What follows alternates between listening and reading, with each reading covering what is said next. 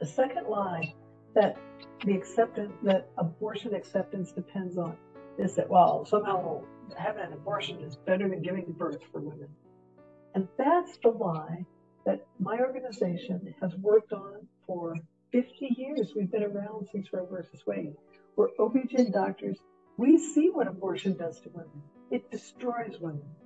And the medical literature is very clear that there's three big ways, among multiple ways, but three big ways that abortion destroys women.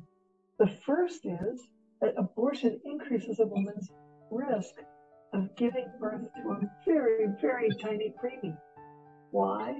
Because abortion hurts her womb. It damages her womb. And women who abort are at greatly increased risk of having very, very tiny preemies just at the edge of life, because the womb can't hold the baby. There's a chronic inflammation set up inside the mom's womb. And we've known this. There's actually 170 studies over 50 years that have shown this.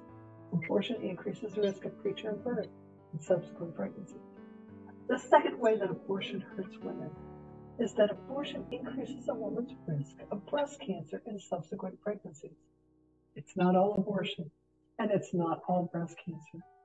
What happens is, in going from a never pregnant breast to a breast that makes milk, in that first pregnancy, you have a huge growth of breast tissue, but it's immature type 1 and 2 tissue. It's tissue that cancer cells arise from because it's immature. It's not fully differentiated. In order for that immature breast tissue to become fully differentiated, to make milk, to be permanently cancer resistant, that tissue has to be exposed to a hormone that comes from the woman's womb, starting at 20 weeks and after. So by 20 weeks, almost all the tissue in the woman's breast in her first pregnancy, almost all of it is this immature type 1 and 2 tissue. But by 35 weeks, you've got about half the breast that's now able to make milk, and milk-producing tissue is permanently cancer resistant. If she brings that baby all the way to term, to 40 weeks, 95% of her breast is going to be cancer resistant. So that first pregnancy is the single most important determinant in a woman's future risk of breast cancer. Most abortions happen in this country to first pregnancies. I know from research with other colleagues looking at the entire Medicaid database, where we were able to look at women who are on Medicaid and their pregnancy outcomes and what happens to them.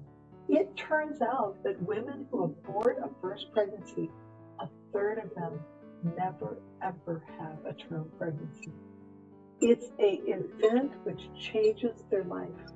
That means 2/3 of women who abort will go on to have a baby. And it's the timing of that baby that affects their breast cancer risk as well. If they abort and then a year later they have a baby, they have just converted most of their cancer susceptible tissue into milk production, cancer resistant. So those women who have an atonement pregnancy quickly after the abortion, they don't tend to get breast cancer. It's the women who abort and then delay and maybe never have children. Those are the women who have increased risk of breast cancer. And finally, what we know from the medical literature is that abortion increases a woman's risk of adverse mental health outcomes. Well, what does that mean? It means suicide. It means drug abuse. It means depression, major depression requiring hospitalization. Why? Because women are hardwired to bond to their babies and to grieve those babies when they die. One of the saddest research papers I ever read, was a paper that looked at women who were waiting for an abortion in Scandinavia. And what were the women doing? They were rubbing their abdomen and talking to their babies. This kind of hardwired bonding doesn't go away. The woman who's had an abortion doesn't become unpregnant. She is now the mother of a dead baby that she can't grieve. So I've had miscarriages. I've had babies who have died in my womb, and I could grieve them because I knew I didn't do anything to cause their death.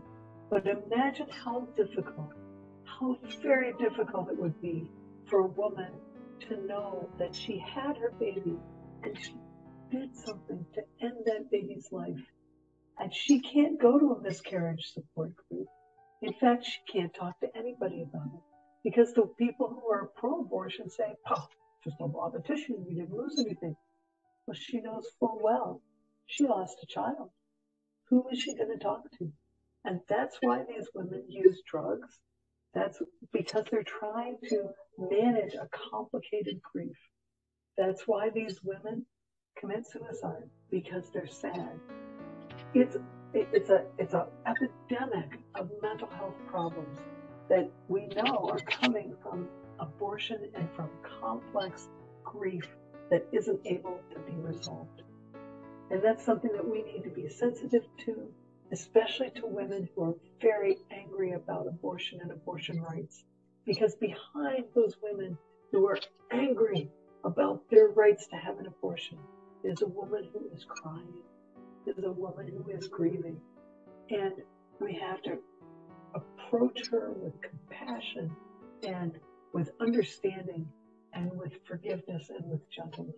That's not saying that abortion is a good thing. That's recognizing the damage that abortion has done in this woman's life.